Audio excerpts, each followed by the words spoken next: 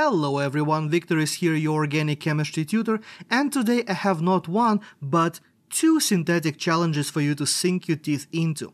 So without any further ado, let's dive into our first one right away. Here I have cyclohexane carboxylic acid, and we are going to be turning that one into cyclohexyl methanamine. And the first thing that I always do for all synthesis problems, I check the number of carbons we have in the starting material and in the product as well. So here I have 1, 2, 3, 4, 5, 6 and 7 carbons, and in my product I have 1, 2, 3, 4, 5, 6 and 7 carbons as well. So here we have the same number of carbons, which means that we are not going to be either adding or removing any carbons from our molecule, and the only thing that we are going to be doing here is the functional group transformation. So let's do our retrosynthetic analysis and think about this potential synthesis sequence in reverse, like we would normally do in cases like this. So here I can see that my final product is a primary amine. So I'm going to immediately think about all the different ways I can make such a molecule. A few different methods pop into my head right away.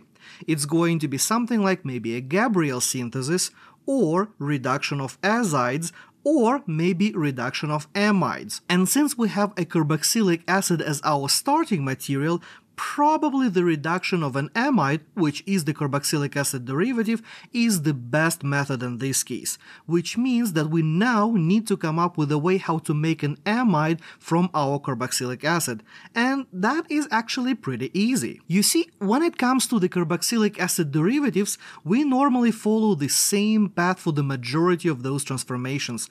We first convert our carboxylic acid into the corresponding acid chloride, and then react that with whatever nucleophile we want to replace that chlorine, and that going to give us the corresponding carboxylic acid derivative. So in this case, I'm going to convert my acid into the corresponding acid chloride using the reaction with thionyl chloride, which can be done either neat or in the presence of pyridine.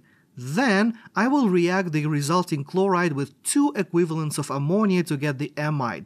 In this case, one of the equivalents of the ammonia here is the sacrificial base. We need it because the co-product in this case is going to be HCl, and unless we neutralize it, forming the NH4Cl, that is going to just start reacting with our original ammonia and essentially killing that thing. You could also see this type of reaction done in the presence of pyridine, but since ammonia is dirt cheap, there is really no reason to use a fancy basic solvent in this case. Finally, we can take our amide and reduce it with lithium aluminum hydride to get the corresponding amine after the corresponding aqueous workup. This reduction is something that I see a lot of students forget about because all other carboxylic acid derivatives normally give us primary alcohols upon reduction. However, when it comes to amides and nitriles as well, those guys make the corresponding amines instead.